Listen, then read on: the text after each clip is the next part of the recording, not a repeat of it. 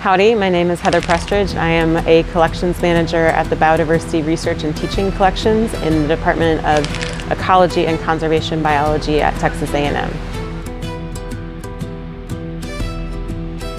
So I serve to help manage the specimen collections of mammals and birds, and that is everywhere from preparing new specimens, acquiring old specimens from collections that may not have resources to take care of them, digitizing data, mobilize data so that people can use our resources, and physically sending those resources around the globe to researchers that need materials from our collection. So each year I do an annual report that actually reports on the actual number of specimens that we have that are registered in our collections. For birds, we have 35,000 specimens and growing rapidly. For our mammal collection, we have 68,000 specimens. But we also have collections of fishes and reptiles and amphibians and marine invertebrates. Fishes surpassed 1 million specimens last year.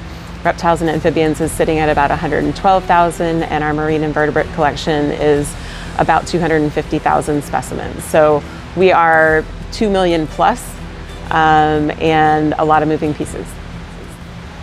So we're working with, salvage specimens from lights out, with specimens that go through a rehab facility and don't make it through, and we're also dealing with things that we actively collect. So we're sitting in the collection of birds, and we have a California condor specimen that's a recent acquisition with the help of friends from U.S. Fish and Wildlife Service. So it's really rare to be able to add one of those to the collections. We also have wonderful international collections here from South Africa, Benin. We've done some work in Italy.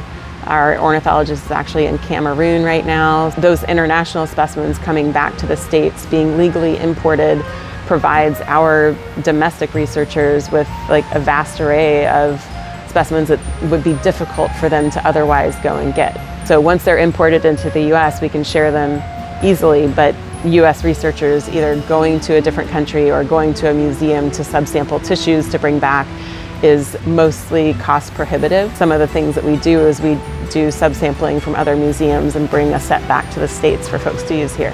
What kind of research is being done with the specimens is that we document biodiversity over space and time. So a lot of times people come out here and we open a specimen cabinet and they're like, wow, why do you have so many of that same thing? But each specimen will be from a different place in time. Maybe we think that there might be a new species, a cryptic species. We would collect a series to where we have enough genetic information available to make that assessment. Discovery of species is one thing that we do here. Disease ecology is something else. We network with a couple different groups on campus and around the globe to look at things like avian malaria, avian bornavirus. We also look at host-parasite interactions. Yeah, so kind of you name it, if it can be done with a natural history collection specimen, we're here to be used, and we're here also actively engaged in that research. Every Friday we do bird specimen preparation. Because we see a lot of salvaged birds, it's a way for us to contribute those into our research collections for others to use. So right now we have on our dry erase board that we have to save owl hearts for the Schubert Center for Avian Health because they're looking at Chagas disease. We're saving owl livers for Texas Tech because they're looking at rodenticide prevalence in owl specimens, and sometimes we save GI tract. We're saving brains for another researcher who is developing a vaccine for avian bornavirus. What is the process of skinning and stuffing birds or mammals or preparing really anything for a natural history collection? I think the overall scope is that you want to create something that is stable, that is preserved well, that's sturdy. The process is long. It's not necessarily something that everyone gets. I always say you can come into the prep process, and if you can thread a needle and peel a sticker, you're going to be okay. Maintaining the data with the specimen, having something that's sturdy, having something that's not going to disintegrate over a short period of time is what we're looking for. Just the climate that the specimens are stored in is the #1 thing that we try to manage. In the mid-90s, there was a flood event where our collections in the basement were flooded. We were fortunate to be able to move out to the space that we're in now. But yeah, that was a big kind of natural history collection disaster of everything's wet. Working with the built environment and potential damage is something that all natural history collections deal with. So behind me you see specimen cabinets that are nice and white and clean. They all have gaskets, the doors closed. They look like they're refrigerators, but they're not. They're just very safe cabinets for our specimens to be inside. So for the dry specimens, making sure that there aren't any pests. For new specimens that are coming into the collection, we make sure that they're properly freezer fumigated and also chemically fumigated before they go into our specimen cabinets, making sure they don't bring any extra pests with them. Facility is always a huge challenge. Humidity, light, exposure to pests, all of those things are threats to natural history collections. And that's why it's important to have people consistently in the cases and working with the specimens like we do on the daily out here. Is the more eyes on the specimens, the better. I kind of grew up in the department. My undergraduate is from 1997, and our collections were stored in the Evans Library on campus at that time, so I had no idea that we had these wonderful collections. Fast forward to graduating and then coming back to work in the department, I discovered that we had these great collections, and it was kind of an environment that I liked working in.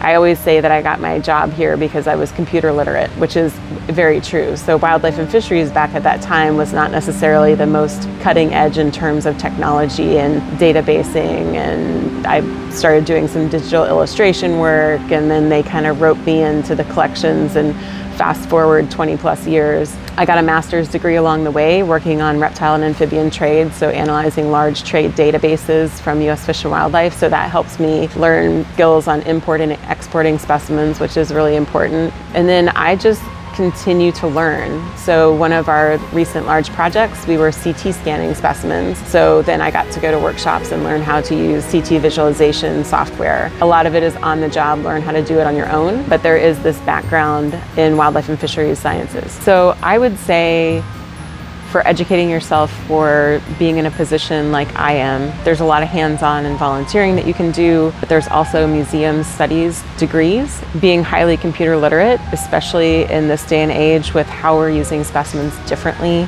is really important. So being able to work with large data sets, educating yourself in kind of the digital space that we tend to work in now is important. What skills have I gained while working at the collections? I've learned to prepare specimens. It's what we do every Friday, so we're working on some salvage birds this Friday. And I'm also training, there's 4 people that are new to that weird task. I definitely flex my networking skills out here, bringing undergraduates in to work in the collections as a volunteer or an intern. Some of the students that I meet their freshman year are still around. And it's great to have, you know, I'm so excited when a freshman comes in because I know I'm going to have them for more than just a semester. For the students that are preparing things, having them prepare a series of all of the same things is helpful in training them. The other thing that we do is sometimes we help newbies finish their bird, which is kind of unheard of in the bird skinning and stuffing world. Isn't it great to learn from a real thing? So our specimens are used in all of our courses taught by the Ecology and Conservation Biology department. So everything from mammalogy and ornithology, herpetology, ichthyology, I always say all the ologies meet out here. Specimens are used for students to examine them and look at the characteristics to be able to identify different species. You can pick something up and turn it over and handle it gently. You know, there's scale, there's texture, there's things that are different on different characters on each species. The hands-on experience is so very important. If you're a student that comes through and has one lab out here, you get a peek into what we do. If you're a student that comes around the corner into my cubicle and says, do you need some help out here? You get a completely different experience. You just scratch the surface if you take a class where there's specimens there, but if you work to prepare the specimens, you're going to learn a different suite of information from that specimen. All right, and that's all the questions I have here. Super duper. Yeah. Back where Shabuzi started. You're so right! This is